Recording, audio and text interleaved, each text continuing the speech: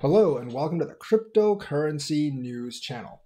In what may be a slap in the face to Ripple, Moneygram, their big partner of 2019, which dropped them because of the SEC lawsuit, has now partnered with their competitor Stellar, and they're going to use USDC for blockchain-based payments. So that's why Stellar's way up. Before you get overjoyed as an XLM holder, they're not actually using XLM to settle payments. They're using the blockchain, and they are actually settling in USDC, which is a stablecoin. Now, obviously, Ripple being in a lawsuit definitely makes them choose Stellar, but even if they weren't in the lawsuit, they might choose Stellar anyways for this because they want a stablecoin settlement.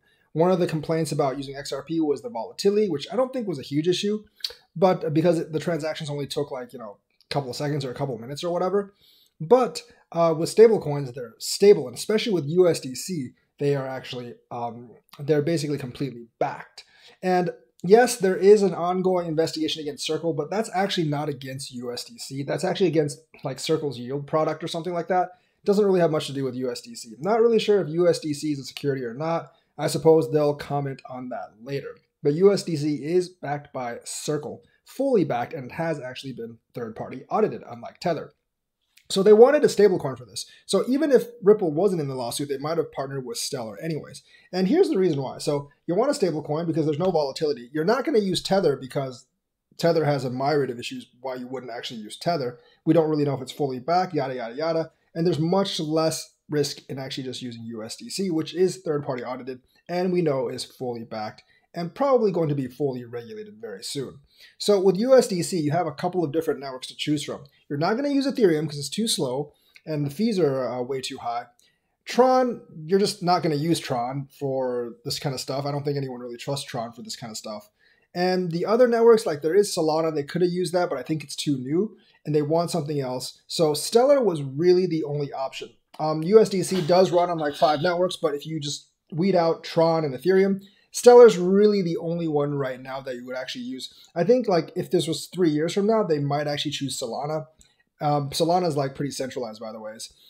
So really USDC and Algorand's I think is like too new. So USDC is, if you want to use USDC, I think Stellar is really the only path to go. So it actually makes a lot of sense they actually would choose Stellar. They are probably the best option. Obviously, this puts Stellar in a good spot, and some might actually see this as a slap in the face to Ripple, but I personally don't think so because they might have done this regardless of the lawsuit anyways, because there is no USDC or stablecoin that I know of that actually exists on the XRP ledger, so they didn't really have that as an option.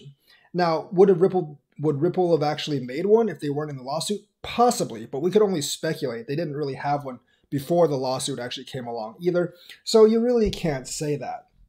MoneyGram CEO obviously is making the best of this and saying it opens up a whole myriad of activities to have like kind of like FX payments.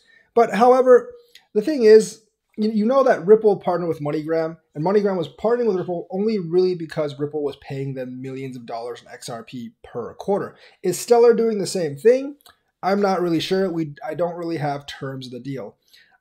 They're not actually using XRP to settle. They're using USDC to settle. So it's a little different from the Ripple deal because with the Ripple deal, they were actually using XRP to settle with ODL. Whereas with this, they're actually using USDC. So I'm not really sure if they're going to have to fund them because I think USDC just has more liquidity. Like stablecoins generally have more liquidity than other areas. So the payment really wouldn't make sense unless like Stellar's outright bribing them to actually use their blockchain, which honestly wouldn't make too much sense either because they're not directly using XLM. So you can see that like some of these remittance services have moved on to thinking using stablecoins is actually better than using a crypto. Maybe that'll work out for them. Maybe that won't. But using USDC, that does allow like consumers to have on and off ramps everywhere. And MoneyGram obviously helps with that as well. So if you're a part of XLM, part of that fan club, this is really good news for you. If you're part of XRP, it's not bad. It's not good news for you, but it's not horrific news for you because it didn't really affect XRP's price all that much. But XLM is gaining some notoriety, and this people are talking about this crypto. So pretty cool if you're XLM, and definitely something you should keep track of. XLM might actually be hot in the last leg of the bull run, might have taken some of the thunder from XRP. So that is the news for today. Let me know what you think, like and subscribe, and hit that bell notifications button. Thank you and have a nice day.